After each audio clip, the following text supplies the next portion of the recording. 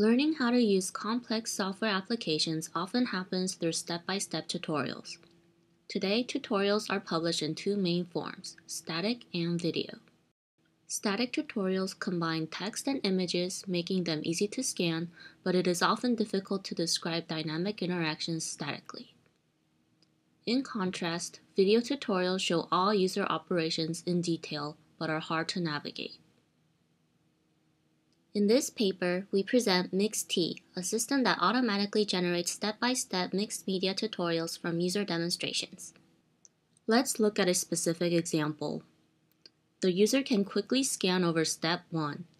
She can see how to open the file from screenshot.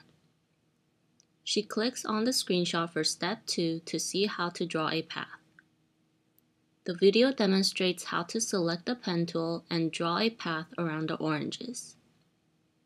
The video is cropped to only show the relevant parts of the interface, but the user can always switch to normal mode to see the entire video. In step 3, the user plays the video but can't see where exactly to click.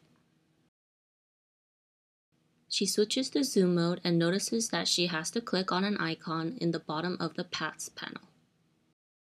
Here are some additional results.